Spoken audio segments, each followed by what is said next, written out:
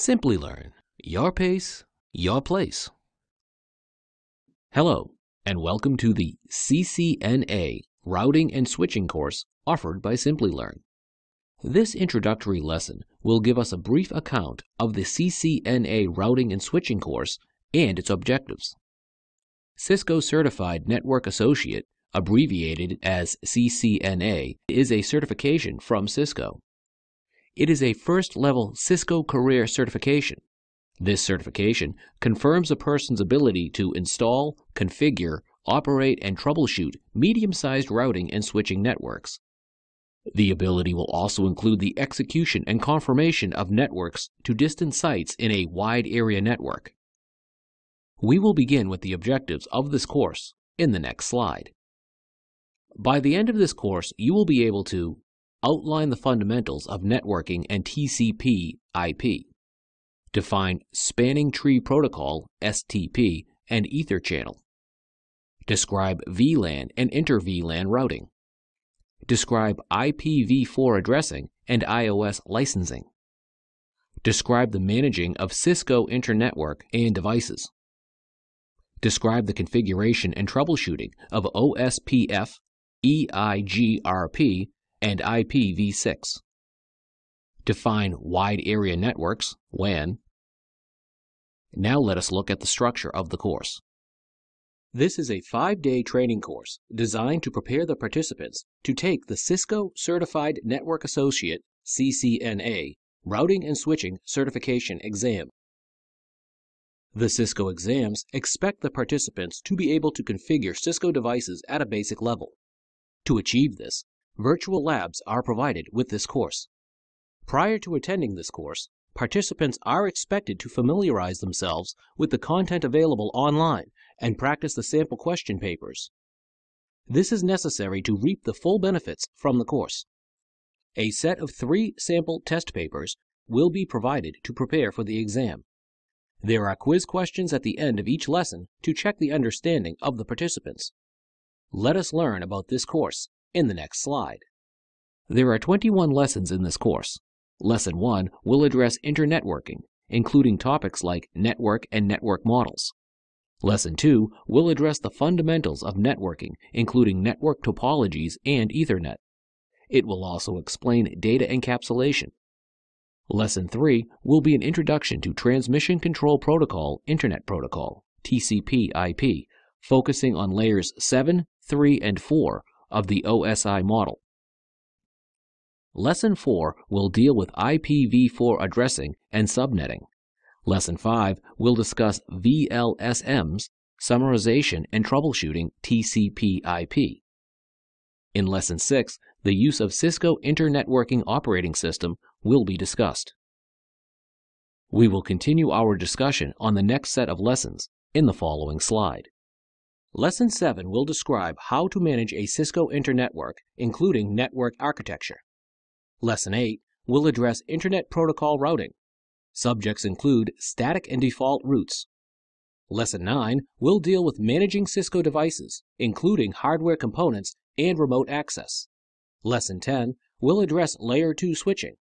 In Lesson 11, VLANs and inter-VLAN routing will be discussed.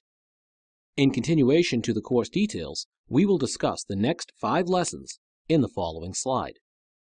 Lesson 12 will address Spanning Tree Protocol, STP, and Ether channel.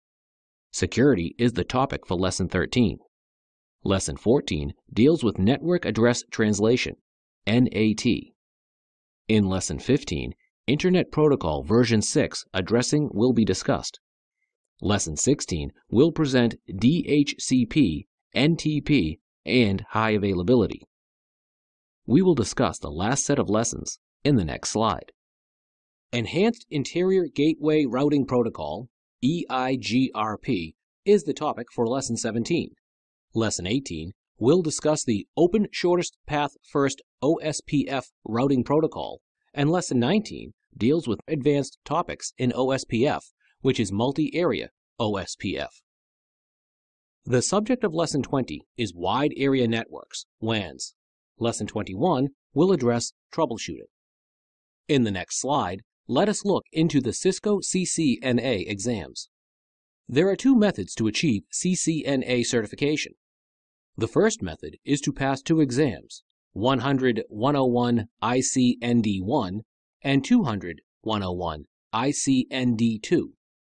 The second method is to pass one exam, 200-120 CCNAX, which includes more material than ICND-1 and ICND-2 combined. We will focus on the exam pattern of CCNA in the next slide. The Cisco exams include different types of questions: multiple choice questions with single answer, multiple choice questions with multiple answers, drag and drop and fill in the blank, and router and switch simulation questions. These test the participants' level of knowledge in using, maintaining, and configuring the devices. In the next slide, we will look into CCNAX exam. There are no prerequisites for the CCNAX exam. Cisco does not divulge the grading pattern of the exams or the cutoff scores for passing. The duration of CCNAX exam is 90 minutes, with 50 to 60 questions. Most questions test fundamental knowledge and critical thinking. To pass the exam, theoretical and practical hands-on knowledge of Cisco devices is necessary. If you pass the exam, the resulting certification is valid for 3 years. You must recertify or achieve a Cisco Certified Network Professional or Cisco Certified Internetwork Expert certification before that time. Let us find out the value of CCNA routing and switching certification in the following slide. Cisco certifications are some of the most respected in IT services. The industry recognizes this certification as a demonstration of the knowledge and skill required to maintain today's networks.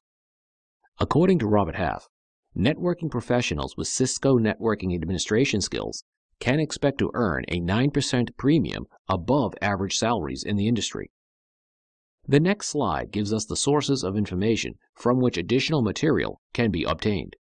Further study and practice is advisable before taking the certification exams.